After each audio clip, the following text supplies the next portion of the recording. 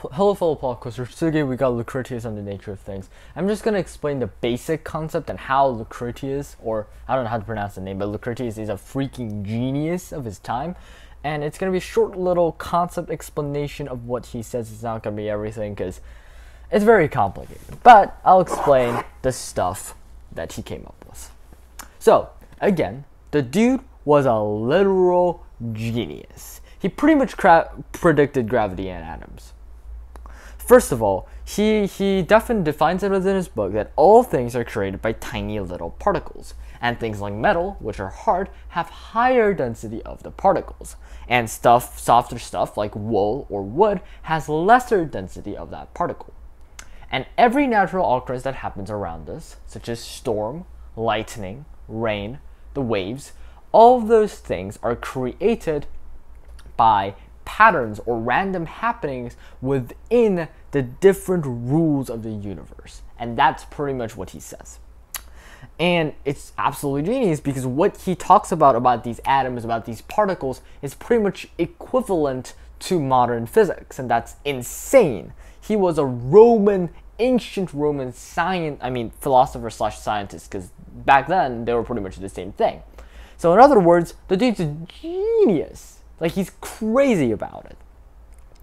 And also he made a very controversial opinion of what back at the time, which is the gods cannot interfere with our world. Basically, what he says is he doesn't reject the gods completely, because back then in ancient Rome that would have been literal suicide. However, what he does is he says, okay, every single one of the gods are, they got power over that domain, but they can't really control it. Like, Poseidon doesn't control every single storm and whatever blizzard or whatever happens with the sea and tsunamis. He doesn't do that. All of these different natural occurrences around us simply happen because of the random occurrences within the patterns of the world. And he also explains that the world is infinite, like the space is infinite, and it stretches on far beyond everything, which is very, very cool. And he also states that one day our Earth on its entirety will die, will be destroyed, because, of course, since everything else does, he doesn't see why not. And this also is exactly right, because, in a couple billion years, the sun's gonna go poof, and our planet's gonna go poof alongside it. So, in other words, yeah, he predicted, the next, several centuries of science. And I think that's pretty insane, considering back in Rome, most of the things that were going on was, number one, worshiping the gods, number two, going to war and conquering other countries, and number three, the emperors. So I find it really, really surprising that Lucretius, back in that ancient time, predicted half of modern physics about the world and atoms and the infinity of the world. And this is actually almost like a question from mine, but is this guy one of the first guys to kind of suggest this God exists, but they can't affect the real world kind of thing?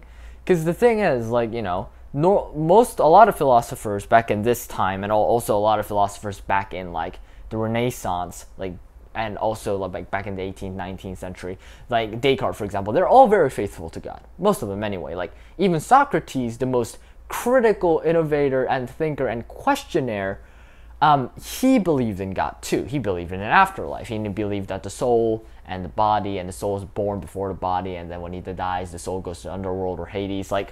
He believed in God. But this guy, he's saying that the gods, although they may exist, they do not have control over modern life. And that's really interesting concept that probably didn't exist back then, that could have got him killed. And I found that all of his theories were really hard to read. His book's not easy. It's not like a woo kind of read. It's a more, what the heck is he trying to say every line kind of thing. But once you do kind of get into the vibe of it, then you really start to understand this guy is possibly one of the greatest critical thinkers of all time. He questions everything and comes up with a logical answer for everything. He makes patterns within the world and within the things that he sees and tries to see what makes sense. And I think that's how he came up with so many of these like things like atoms. Like he just based on that one concept of everything is made of smaller, denser particles, and then he expands upon that. Like, okay, so wood is hard, metal is harder. Therefore, metal must have higher density and wood must not. It's true. And then he goes on to expand that to say, then everything that happens in the world must happen because these atoms interacting with each other and creating patterns and happenings, which is also true. In other words, what he does is he finds a pattern and he starts expanding upon that logically. And someone who's, I think that's really, really cool, especially again and again, I must emphasize, he's from ancient Rome.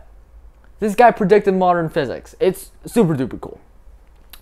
And yeah, I think really this really shows the bones of science, because in the physics class they go Newton's law of relativity and equations a lot of the time, but really what physics truly is seeing and understanding the patterns of how the world operates, and that's really the core of physics, not calculating everything, although that is obviously a big part of it.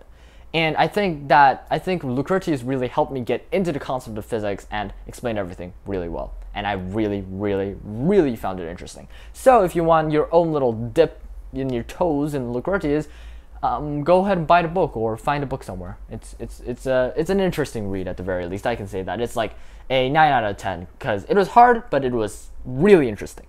And like always, your PlotQuester Aaron, the PlotQuester. It is a pretty great book. I liked it, but it isn't it isn't a Wheel of Time, haha, foreshadowing on a different review that's coming. But yes, it's a great book, and he's a genius. Like there's really no other way. He ascended into the future, saw the future, came back and told everyone everything, but no one believed him. We do now though. Have a great day.